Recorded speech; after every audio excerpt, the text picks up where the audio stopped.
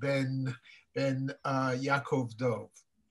Okay, all right, so the learning should be in Aliyah from the Neshama. Thank We you. should his memory should bring us all together for meaningful things like learning Torah and growing together. And thank you for sponsoring and facilitating this class, You're Jeff. very welcome. Very well. All right, now I'm going to pass it on to Jeremy, and we'll jump right in. Take it away, Jeremy. Amazing. Hi, everybody. It's good to be here. Hi, Jeremy. Good to see you all again. So I'm just adding that down. All the learning that we do tonight and all of the tefillah that should hopefully come from it should be Leilu Nishmat Aaron HaKohen ben Yaakov Dov. I think I got that right. Is Neshama Shlev and Aliyah. And yeah, it's a beautiful thing. And of course, also good Chodesh, everybody. It's good to see you all again. Just like last time, I think the best way to start off might be with a song. Then we'll do a much shorter go around. We already know each other, so we don't have to spend as much time on it this time. And then we'll get into stuff for tonight. So I guess I'll just ask everybody to throw themselves on mute while I'll sing, and you can sing along in the comfort of your home, just because otherwise no one can hear anybody once we start to do the singing part. So yeah, I guess I'll start us off. Bilvavi mishkanevne le'adar kevodo ulemishkan mizbeach hasim lekarnei hodo Bilvavi mishkanevne le'adar kevodo ulemishkan mizbeach hasim lekarnei hodo ulener tamid ekach li et eish hakedah ulekorban akrim lo et nafshi היחידה ולנר תמיד אקח לי את אש הקידה ולקורבן אקריב לו את נפשי היחידה. My wife is a pretty serious musician, so you'll have to tell her that I hit the high note that time. She won't believe you, but you'll have to let her know. Just to start us off, like I said, it is really good to see everybody again. I just do want to give us a chance. Again, last time we had a much longer introduction, but just quickly to get a chance to just go around. Just tell us tonight. I don't know how you all have been feeling, but for me, like sometimes being in quarantine, I just lose all kind of concept of time. My wife and I yesterday were working from home. We looked up and we were like, is it 5 already? And then I looked up again and then I was like, is it 11 already? Like the time just keeps on going. So just to give us, just to let us know quickly kind of what time is it for you right now, based on whatever you're kind of feeling, your internal clock, what time are you at right now? I could say for me, I'm probably more at like a 5:30, kind of that feeling when like, you just finished with whatever you were doing for the day, and I'm still a little bit in that transition out. So that's where I'll put it at for me. I think it worked last time for me to just kind of call people out. So maybe I'll just do that. Richard, do you wanna start us off?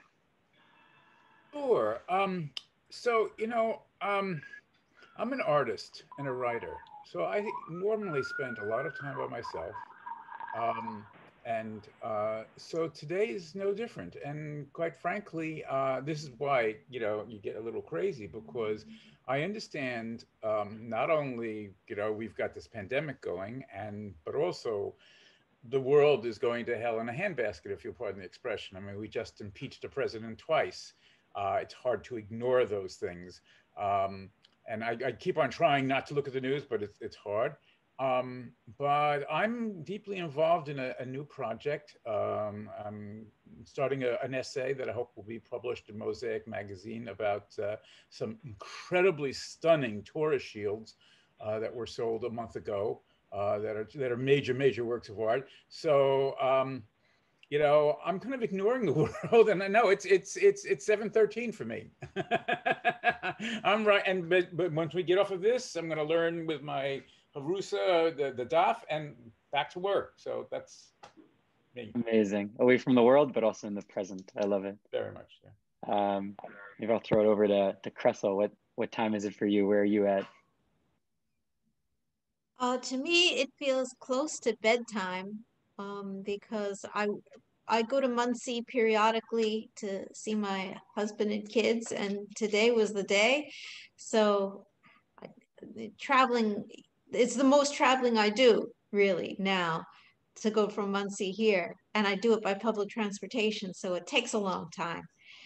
So I'm doing what this year, and then after that, probably not much else. Straight to bed. So near bedtime. Good. Maybe I'll throw it over to Risa. Just make sure to unmute so we can hear.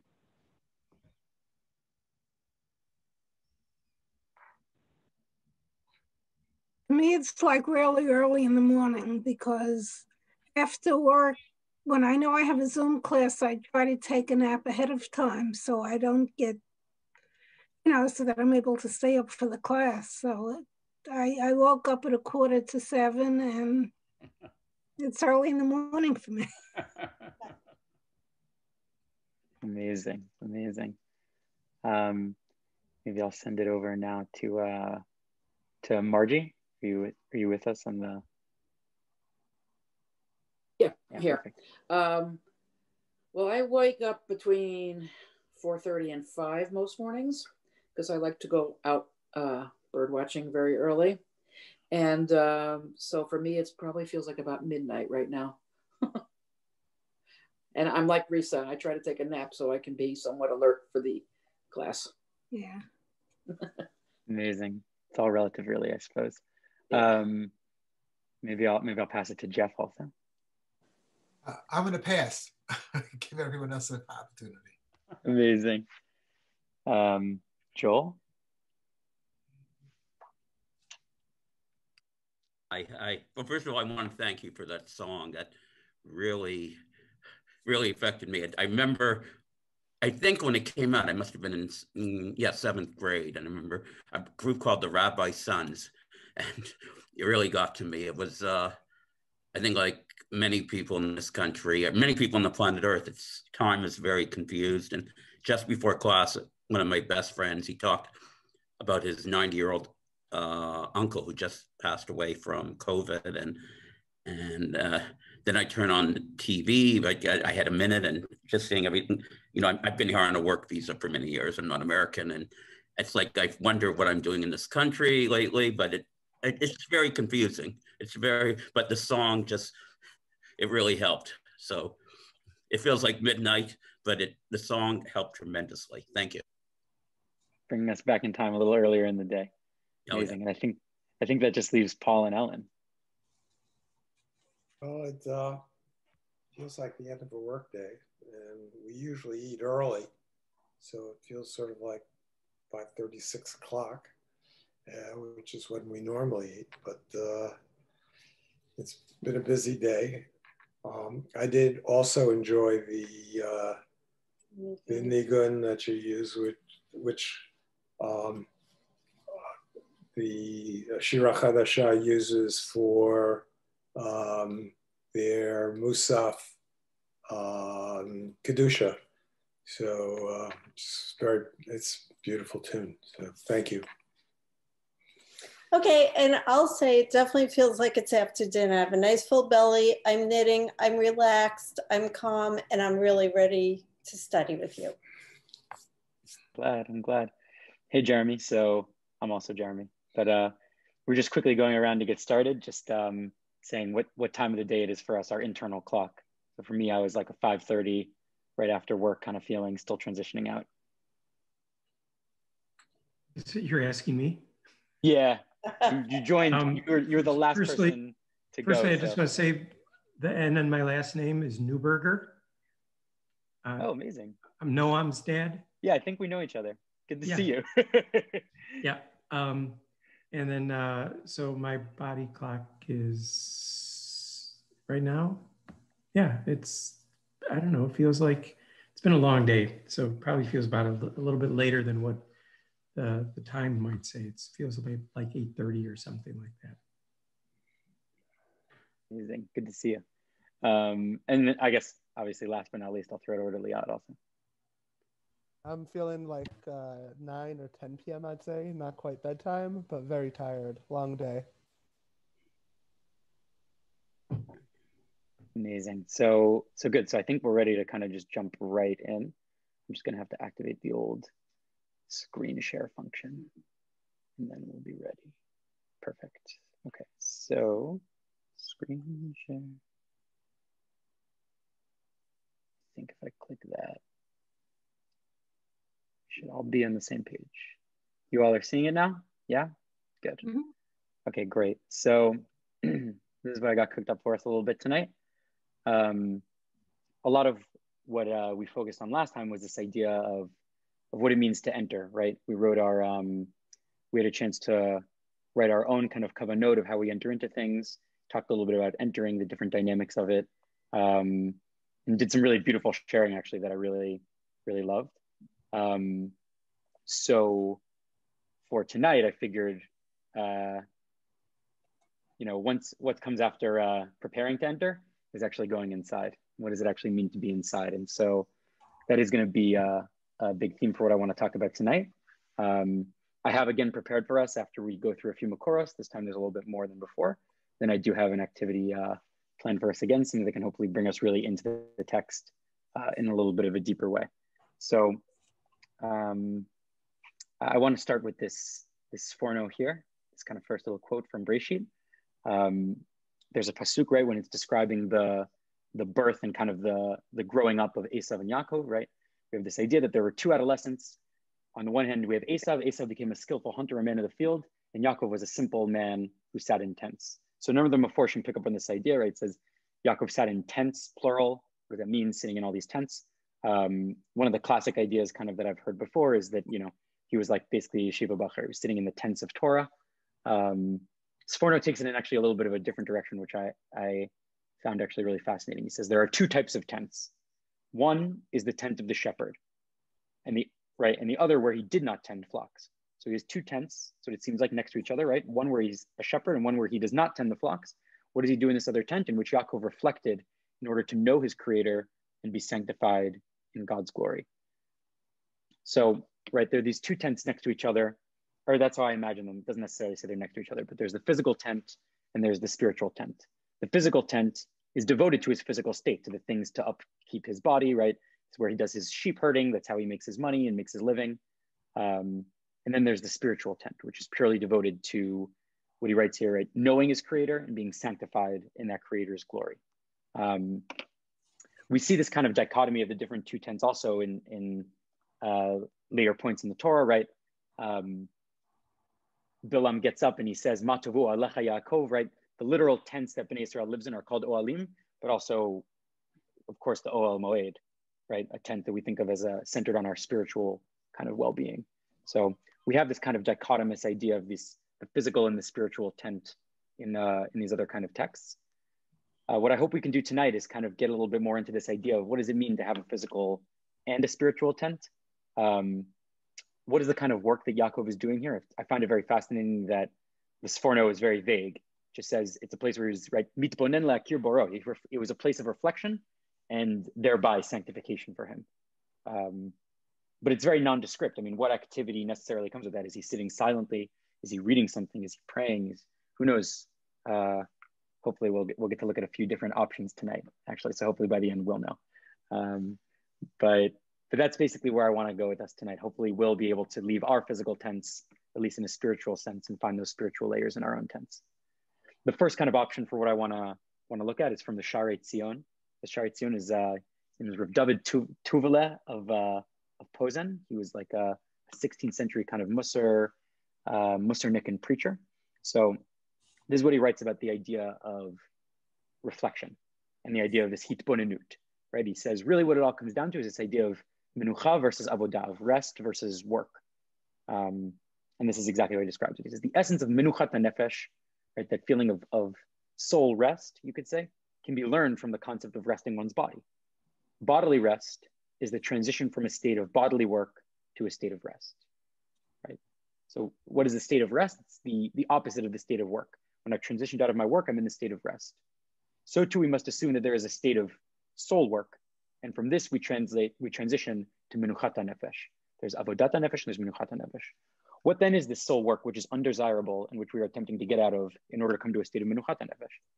In Mesilat Yesharim, it says that one of the Yetzer Hara's strategies and its craftiness is to pile work onto a person's heart. The soul is always working, and the attributes, the yearnings, the desires are felt constantly and create continuous thoughts and distractions in a person's mind. Person's affairs in all their forms, business affairs, family affairs, are also continuously occupying a person's soul. All of these thoughts and distractions act in an unordered way, causing confusion which cannot be overcome by common sense. A result of this situation is that a person is not suited for reflection due to these feelings and distractions.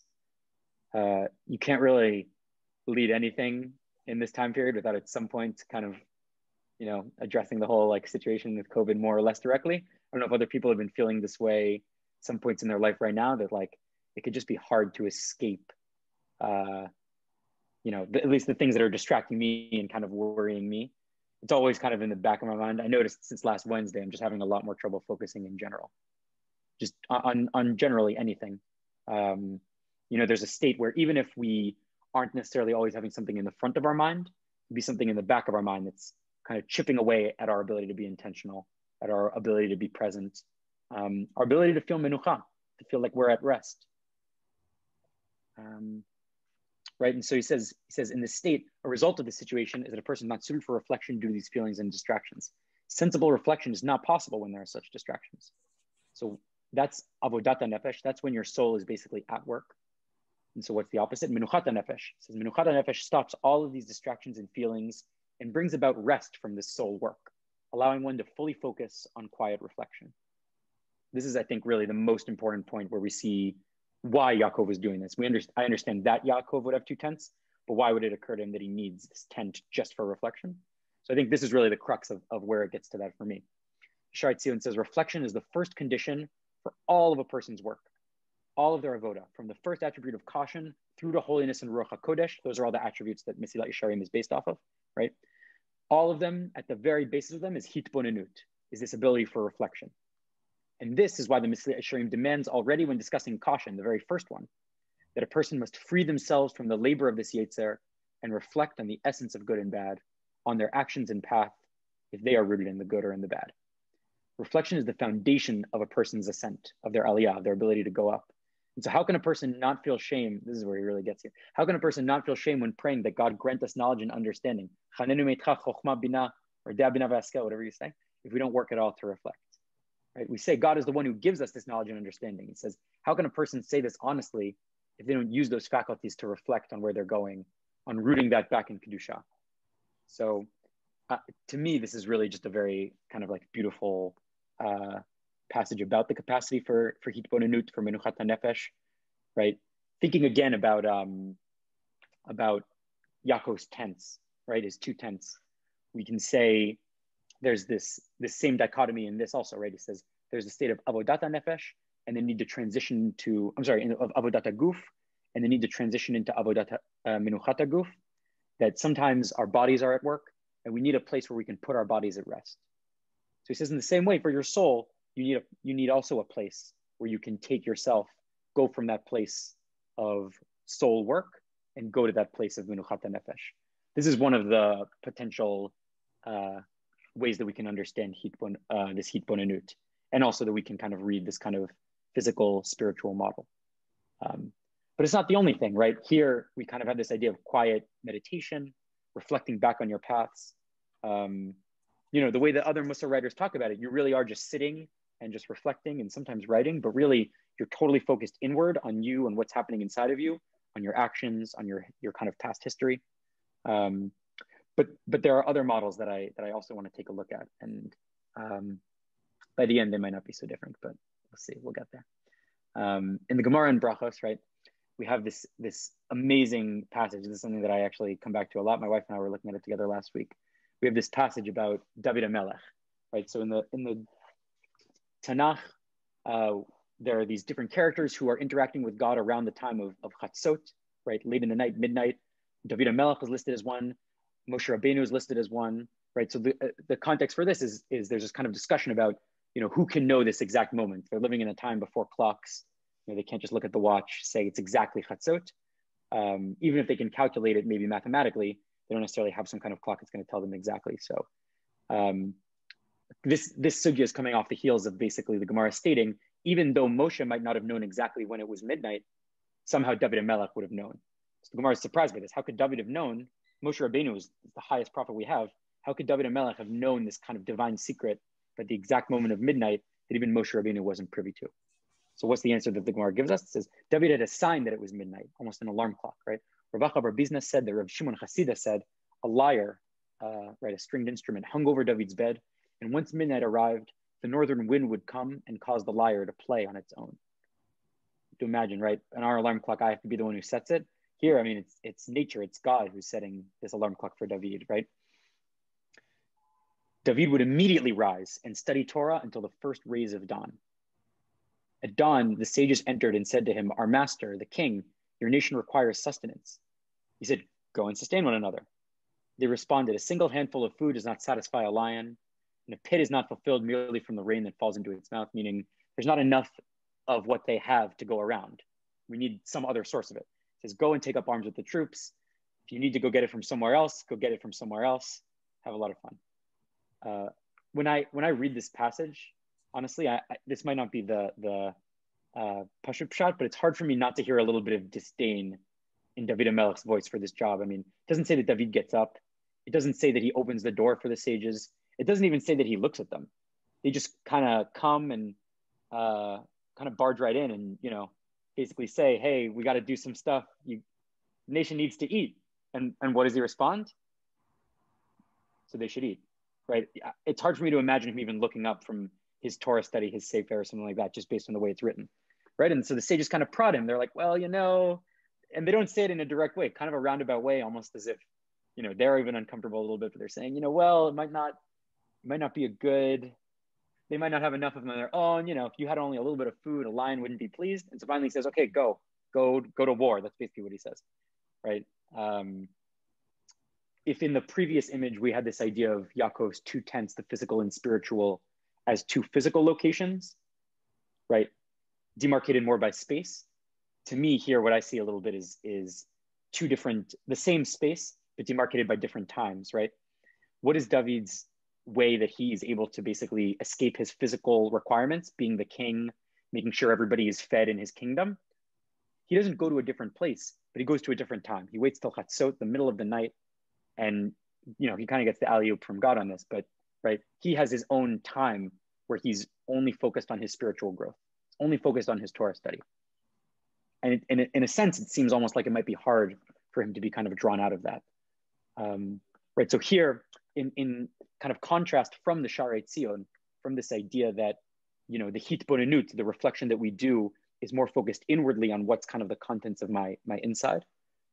And David HaMelech, it's more focused on something external to him. He has, you know, his Torah reading that he does, his Torah study that he does, and he devotes kind of this space and time where even within his chambers, he's always going to be devoted to that. So that's kind of a second kind of different model a little bit. But we have a third model, which actually might contradict our second one, which is what David HaMelech himself says in Tehillim, right? He says, in the middle of the night, I get up and I praise you, right? So now we kind of have a little bit of a question. What's his focus? Is he praising Hashem in the middle of the night? Is he learning Torah in the middle of the night? I mean, you know, I can think of a few answers. Maybe he's doing both, really. Maybe his Torah study is a form of his praise. It's one possibility for sure. maybe he is actually immediately at Chatzot, that's when he does his praise, and then he's like, okay, now that I'm up and I did my praise, I sang along to my harp a little bit, I can do my Torah study. Maybe they're two different times. But there's actually an answer that kind of draws all these ideas together. And that's actually where I want to take us right now. So the Ein Hayah is Rav Kook's commentary on some of the Agadot in the Talmud, right? So there's this book, Ein Yaakov, which is basically a collection of the different Agadot of the Gemara. And the Ein Hayah is a commentary on the Ein Yaakov. So Rav Kook wrote a running commentary on a number, I don't think all, but a number of the Masechtot that are have their sugyot and agadatot collected in Ein Yaakov. And so he gives a really actually interesting message here where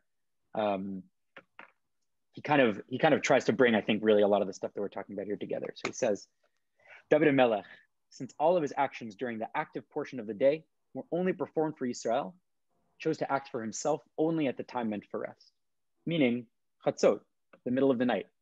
David HaMelech devoted his entire waking hours, during the day at least, when everyone else was awake.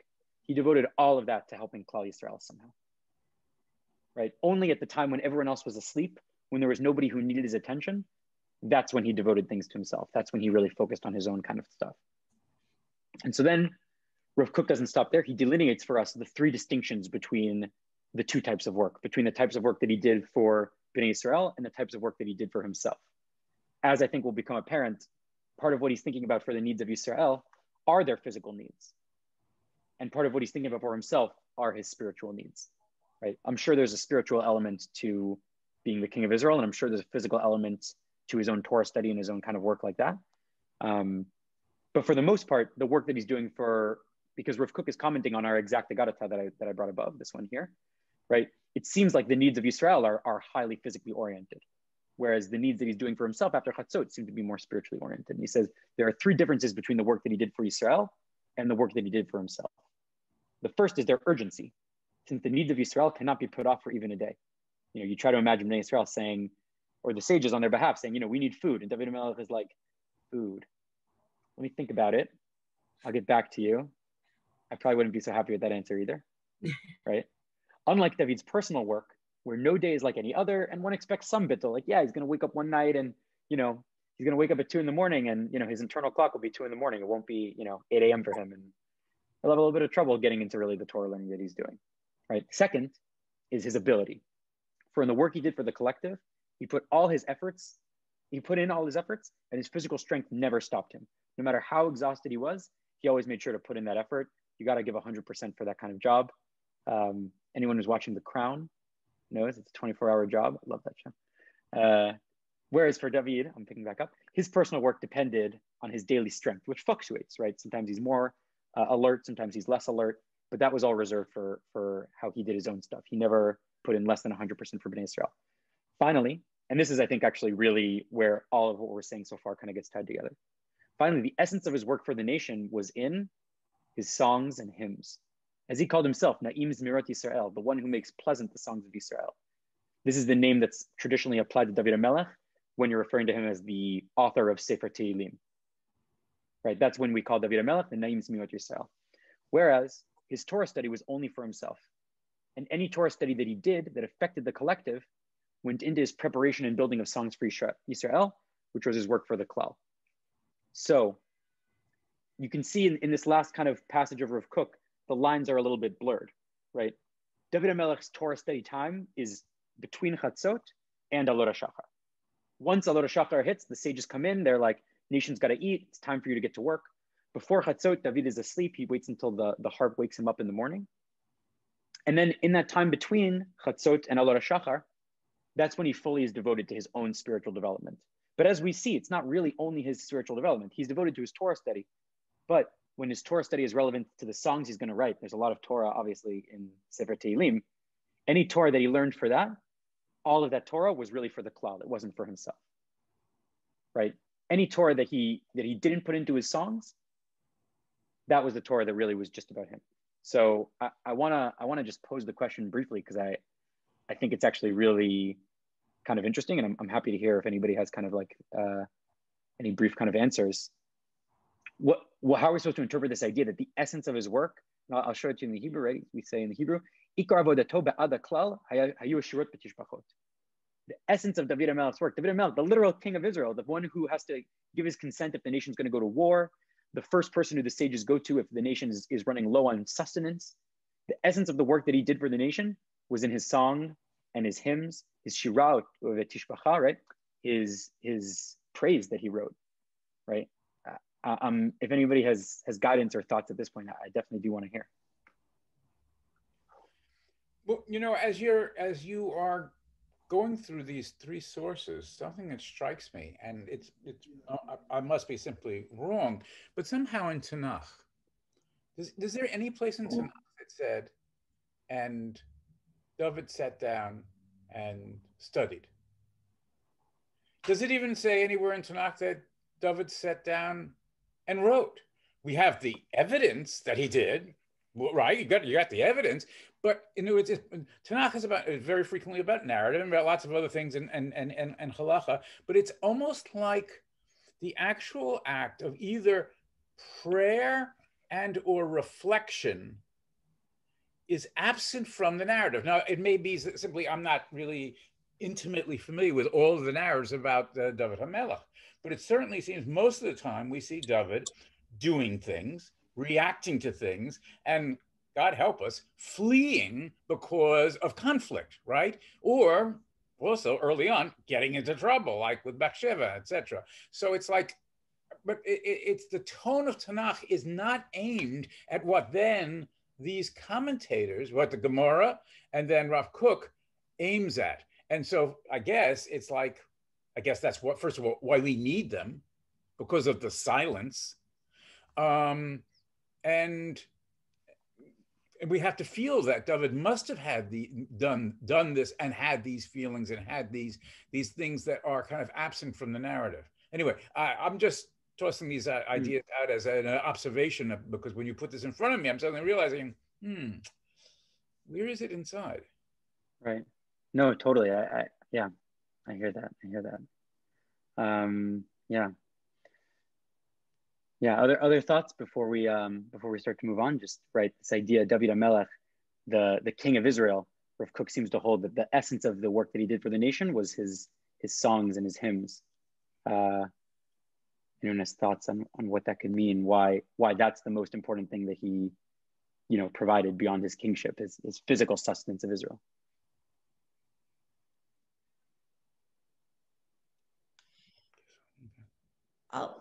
I'll say that I don't exactly relate to it because I wouldn't have thought that, but the only way I can possibly understand it is because it's for all of us, for future generations, because it's lasted all this time. So that's my one understanding. Right. We still say Sefer Tehillim. I mean, Psuki de Zimra is almost exclusively pieces of Tehillim, right? It's definitely the way that I most closely interact to things related to David HaMelech in my life. First of all, just to note, this is very timely because our Psuki de Zimra and our Tefillah Shiur, so it's good that we're hitting on David HaMelech and the role of Tehillim. But also just this what particularly resonated was I was just recently reading an article, I forget who wrote it, but it was basically saying like if you look at Tehillim, it's actually like not the best prayer workbook one could have. It's very repetitive. There's pretty limited themes, but yet the role it's filled in our tradition, our religion, is that Tehillim's our go-to when we need to pray for something or we're worried about something. And the theory it was articulating, and maybe that's somewhat related, is that part of what's so great about Tehillim is that it's so familiar and predictable and easy sort of to ground yourself in, because in a moment of crisis, you need something to ground yourself, and Tehillim sort of allows for that. And that was just really resonant. Also, when I was thinking of one, both in terms of Tehillim as a work for the people or for the nation, but also in terms of the avodah of hidduch action, etc., how Tehillim or Tefillah or prayer or certain text can really work as like a grounding point that then allows us to dive deeper in. Totally. Yeah. It's interesting because also, right, like I didn't include this part of the Sugya and Brachot, but what happens immediately after David says that they can basically go to war and go plunder? Basically, the sages run off in this like massive hurry. They like consult the military advisors and they rally the troops and they're going to the Urim and Tumim to see if they're going to be successful. And, there's this immense doubt that starts to like come over them of how they're going to deal with it and what they kind of, all these steps they need to do to ensure their success. But it's interesting, right? This idea of Tehillim can be almost this like shelter for us. Yeah, I love that. I love that. I would just say there's a dichotomy great. between. I'll pose one more question to the Klal. If there's, sorry, Jeff, did you unmute? I can't. I was just going to say that there was a dichotomy between his life and his legacy. I mean, his life was anything but naim.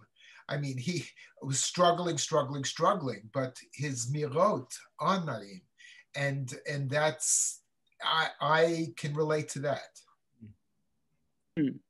Nice, yeah, wow, yeah, right, like. Yeah, all of us are definitely at some point or another in that kind of crisis. It is really interesting that Dafka, the Anim Zmirot, right? The Naim Zmirot, that he does make them pleasant, right? And there's in a sense, he makes them safe. Yeah, wow. I love that. Amazing. No, please. I just want to say, like, when I meet serious Christians and I tell them I know a bit of Hebrew, very often it strikes me how much they want to hear the 23rd Psalm in Hebrew. It's just it affected not just Jews but so many non-Jews, the book of Tehillim. It's amazing. Certainly. So good. So here's where I want to take us now. So I want to get us a little bit into the kind of activity we have for tonight. I know we also did get a little bit of a late start, so if we don't end at 8, it'll be 8:05. I won't take us over very long, I promise. But here's what I've done. Essentially, we see with David that, or really we see with David through the lens of Rav Kook also, right? There's this kind of blending between the physical and the spiritual, right? That even within the physical space that David HaMelech is in, that's where he finds his kind of spiritual space. And even further, we see, right, what is David doing with the Torah that he's taking in for his personal kind of benefit and personal gain? He's writing Sefer Tehillim with us. He's writing basically, like Liad said, it's the book of Tehillim that not only you're up to right now, but that basically every day Klal Yisrael is in to some degree or another, right? And so as David is making this time where he's, having this kind of spiritual, depth or reflection or, nourishing his own personal spirituality, it's bleeding into the collective. And suddenly he's writing Sefer Tehillim, which, in its own way is also Torah, right? And that Torah is becoming Tefillah. And there's this interplay now between the Torah and the Tefillah that he's giving, because as he's bringing in to himself Torah, he's creating new Tefillot. And these new Tefillot are coloring the way that also we're seeing Torah. So I want to give us the chance tonight to actually not only reflect a little bit on Tefillah, but also maybe for those who are willing and able to try to write a little bit of our own Torah. Last time we wrote a little bit of Tefillah, so tonight's a little bit of Torah. Normally, I have run something like this before, so normally I would do it in person. It would look very differently, but here's what I've gathered for us. I've gathered 20 different quotes about Tefillah. They're from a variety of sects, traditions, all that. I'm gonna send them in the chat. Actually, maybe after I read this, I'll send them in the chat, and then I'll also send the whole PDF so anybody can look at it also. What I want you to do is I want you to just take a chance, kind of go through all of them, and then look through them and try to see 3 quotes that stick out to you for the following reasons. Try to find one quote that defines for you, roughly, they don't have to be exactly, one quote that roughly serves as a vision for you for most closely what you want your communal tefillah experience to be like. So that's number one that encapsulates your communal tefillah experience. I want you to try to find one that encapsulates your ideal individual tefillah experience. And then I want you to try to find one that most closely encapsulates what you think your tefillah practice might be like right now. So once you find these 3 quotes, I want us to try to be mefarshim. I want us to try to actually take a second and actually write about them. You can do it kind of however you want. I leave it to you. Some mefarshim wrote, essays. We don't have to write whole essays tonight. We don't have that much time, but some mefarshim wrote, whole kind of sectional quotes, paragraphs basically about the quotes. Some mefarshim wrote in an interlinear way. For those of us who, spend our times in the Gemara, you can see, sometimes you have one type of parish for one type of concern, another type of parish for another type of concern. Just write a parish on them. That's what I want to try to do. I'm going to send the quotes now. I'm going to stop sharing and I'll send them to you. And I want to give us like, basically take us close to 8 o'clock, but maybe not all the way there. First of all, I'll do that. I just sent it in the chat, and I'll also copy and paste the quotes now. And so you have time. So, you know, I want you to read through them once, maybe twice if that's good for you, and then find the ones for you and start writing. It can be anything from a gut reaction to a word for word translation to really whatever commentary to whatever really you like. I'm gonna have to send it in parts. So I sent the PDF. Let me get in here. Copy. Paste. And copy. And paste.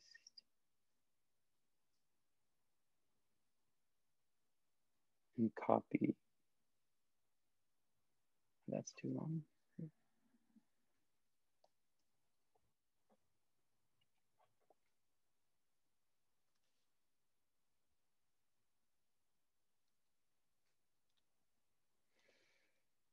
So good. So I sent those out.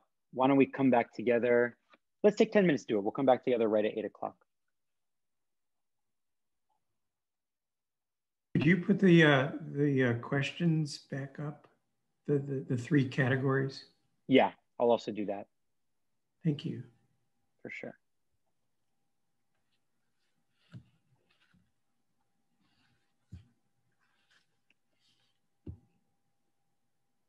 So I just sent those in the chat also.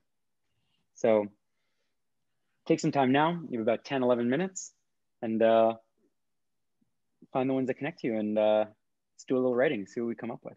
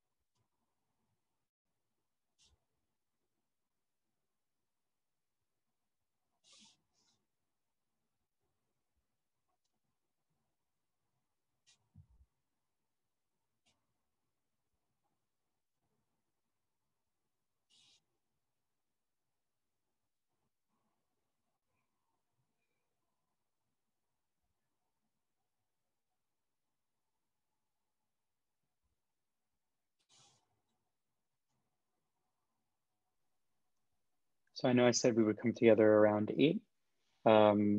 If you all wouldn't mind, I won't necessarily, well, actually, I won't tell you what I'm doing yet.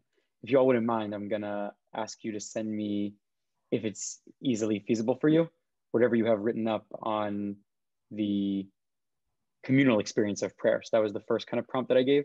So if you wrote something up on a computer, you can send it to me that way. If you, wrote something out kind of by pen on a piece of paper and it's not easy to send, then you can message me kind of a picture of it. You can either send it to, I guess, Liad's phone or to mine, which I'll just put my number in there. And you can just send it to me that way if you want. And yeah.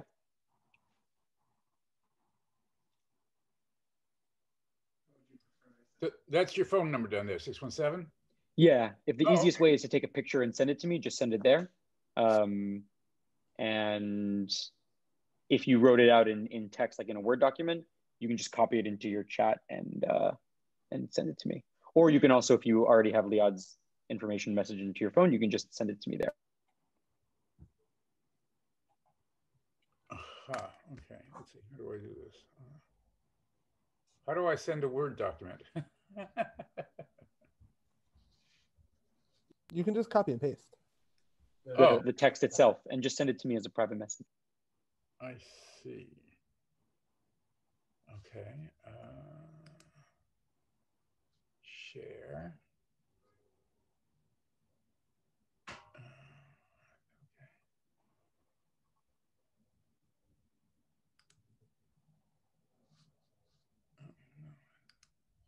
Other.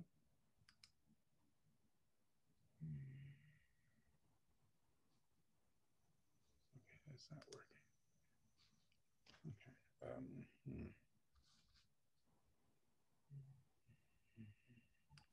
Next week, Jeremy will be hosting an IT class for anyone who needs help with their computers, copy pasting. He'll run through all of it.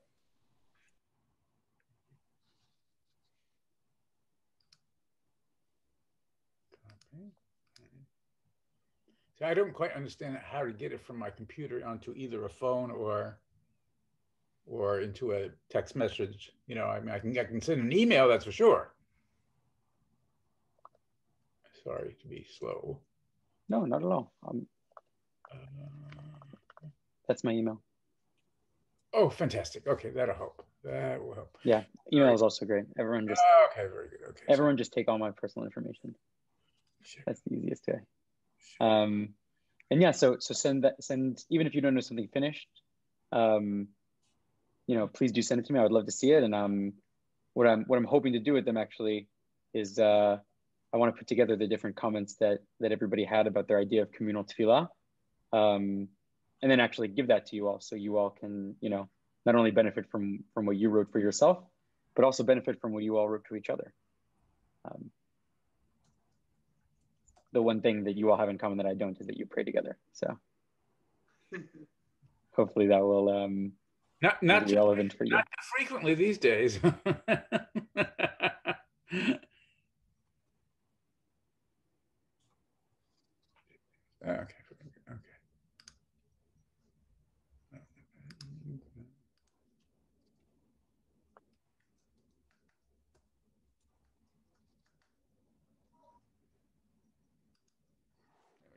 Okay. Hmm.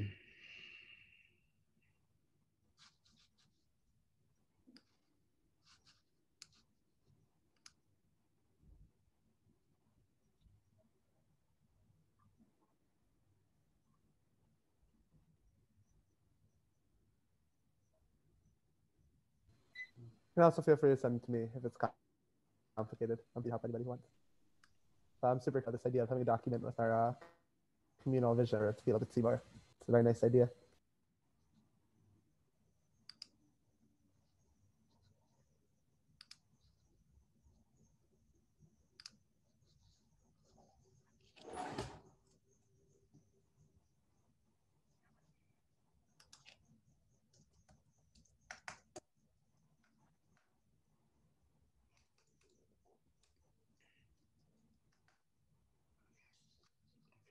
Anyway, I guess I'm here. In the meantime, I want to invite us back just to be together a little bit here. For anybody who's not at their computer or anything like that. And while people still kind of figure out, how if they are going to send something to me so that I can have it to be for all of you. I'd love to hear if people have any reflections on, either what that experience was like or things that came up while you were doing it. I'd love to kind of use our last few minutes to hear you all speak to each other about that and to me. Well, personally, maybe just because of the prompt and because of the learning we did before, pointing out the learning versus prayer dichotomy in David and amongst the other divisions, I thought it was very interesting that this, I felt like I was writing a Torah commentary, which I guess for me, maybe more so than other people, is something I feel very familiar with. Writing a Dvar Torah, writing a commentary, it's my job. But in the middle, I noticed that it's not, because of the nature of Tefillah and because of what we're doing, it was like an aspirational commentary.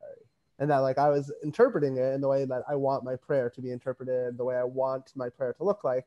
I was taking a little bit of license with these rather short quotes and being like a little bit free with it, which I think is very interesting, and that the act of writing a Dvar Torah is itself somewhat of a prayer or somewhat of a kavanah or an intent as to a goal or some sort of end.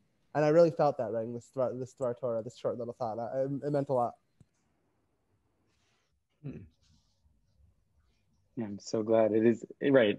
It's interesting how this is actually part of what I wrote about in mine. How part of what we're doing in Tefillah is meant to spill over a little bit outside of Tefillah, right?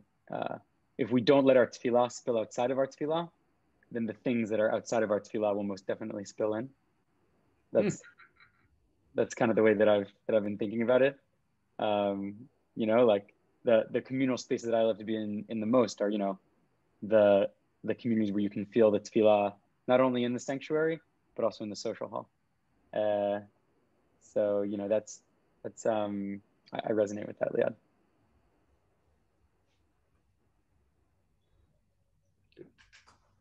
Other thoughts at all, anyone?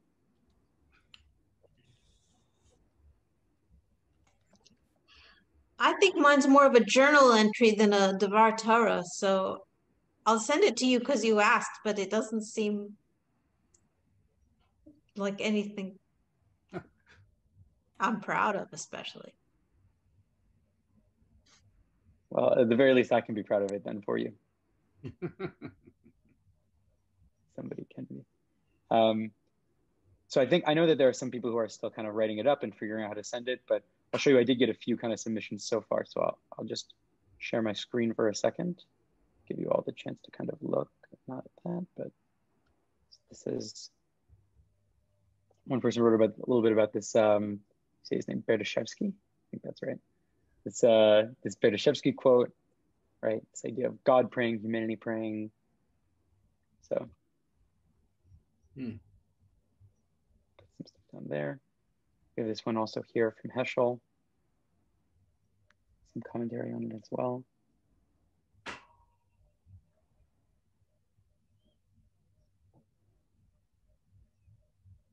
I'll have to make sure that it gets sent out to you also, because I want you all really to have it for yourselves.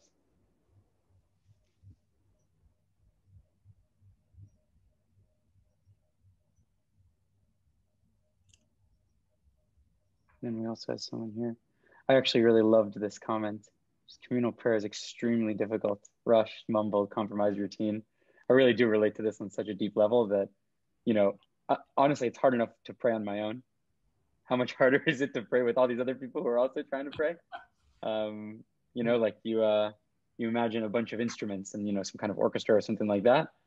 And it's like, if everything's not perfectly exactly tuned, like it comes out feeling all kind of wrong and, you know, it's not the right way. It's very hard to fine tune everybody's tefillah. Rav Dov, who, you know, in a lot of ways is like the kind of underlying this chabura, right? Says that the beautiful Torah that he has, I'm just going to stop the share for a second. A beautiful kind of Torah that he shares is this idea that lechaven, the word lechaven, right, meaning from kavanah, is not only, the only meaning of it is not to intend. In a musical context, the meaning of lechaven is to tune. So you tune an instrument, that would be lechaven et hakeli, right?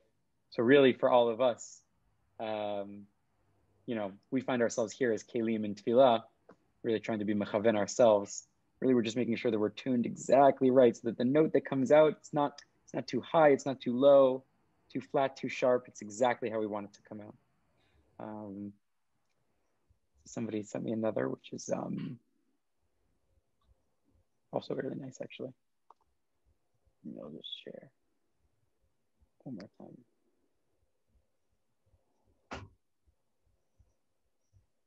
Great. So some people are saying it would be easiest for them to send at a different point. I think that's totally fair. I understand some of our internal clocks, we said already, we're inching toward the later part of the night.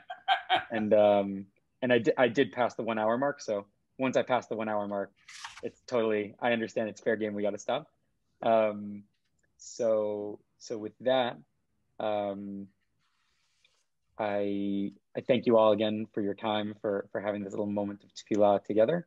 And as you have more of these, again, you know, Liad has my information. If you pass these kind of quotes that you've written on to Liad once they're transcribed, I'll get them into this document, and then hopefully we'll enrich your tefillah, not only to have your own kind of commentaries, your own Torah turning into tefillot, but also to see in your